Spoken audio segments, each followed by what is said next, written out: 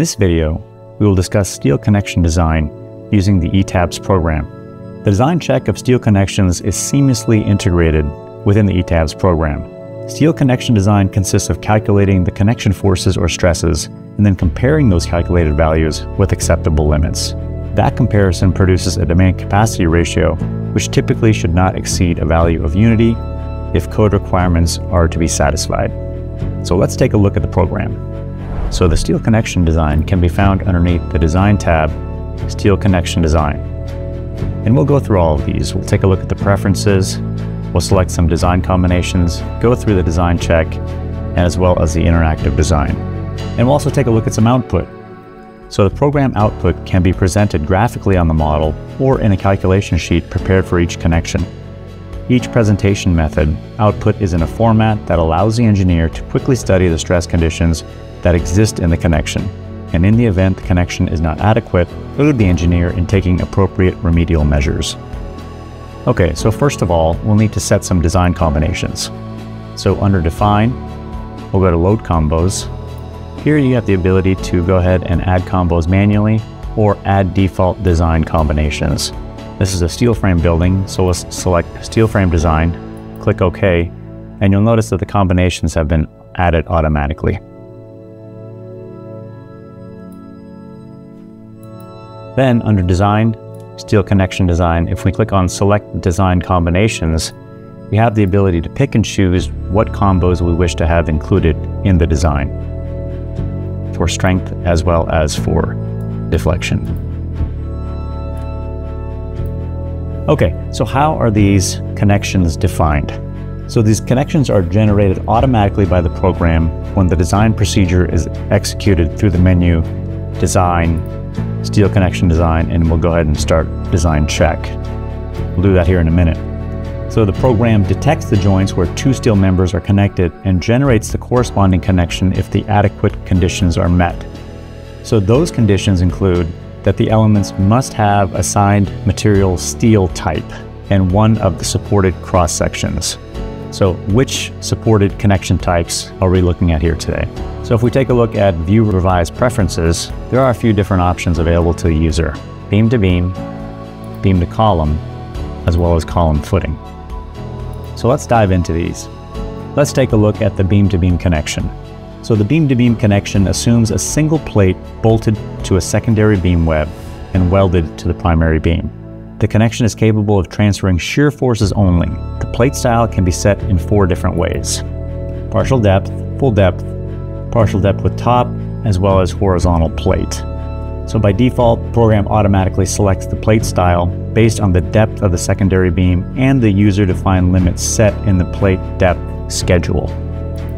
For example, with the default values, plate style is set at horizontal plate for beams lower than 10 inches in depth, full depth for beams higher than 30 inches in depth, and partial depth for all other cases.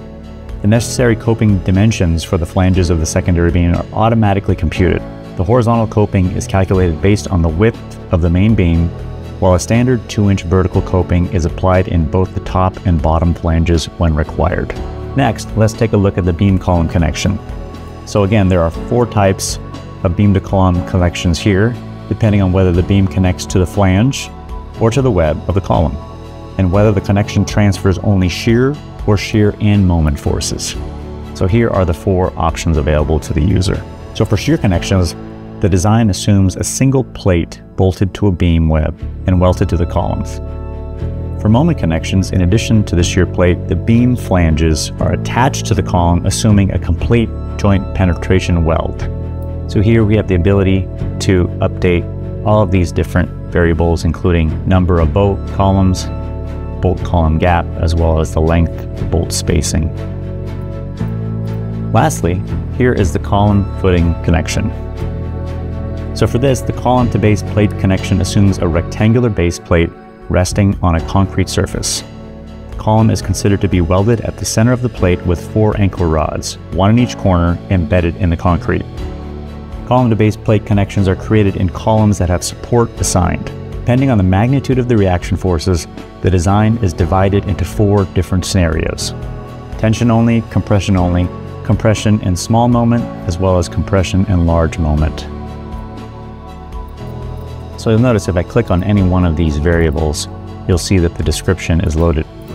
You'll see that the description is located in the top right-hand corner of this dialog box for any one of these options. Now that we've done that, why don't we go ahead and run the design.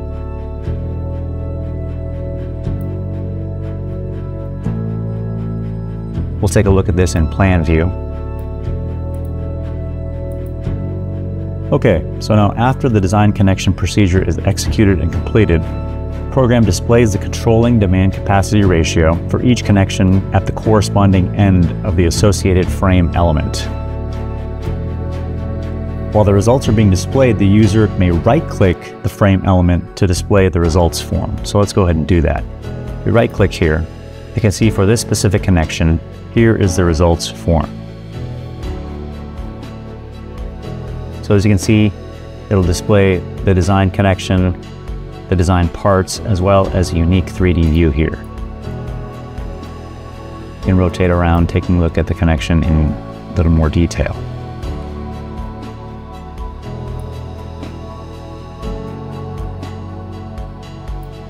You can see for the results, here are all the criteria for the design control: the governing load combination, maximum demand capacity ratio, and the result, if it passed or not. Why don't we take a look at another connection here? If I look at this in 3D view, let's take a look at the base plate.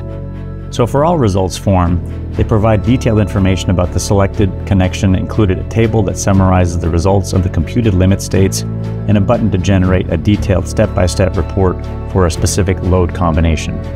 So if we select this specific combo, we can take a look at the summary. You can zoom out a little bit. You can take a look at the specific output reported for each one of these specific connections. In this case, giving you material and geometric properties, anchor rod information and position, and it gives you a view of the connection itself.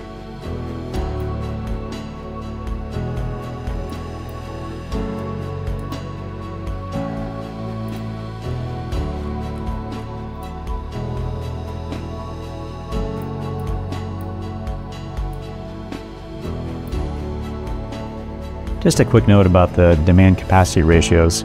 So determination of the controlling demand capacity ratio for each steel connection indicates the acceptability of the connection for the given loading conditions. So these include factored forces, which are determined for each connection location. Nominal strengths and controlling material thicknesses are calculated for various criteria based on equations, as well as factored forces and material thicknesses are compared to nominal strengths and limiting thickness to determine these DC ratios. For more detailed information, we have a manual included, which can be found underneath the Help menu, Help, Documentation, Steel Connection Design, and these are the two codes which are available to the user currently. Also, for more information, please visit our website, csiamerica.com. Thank you.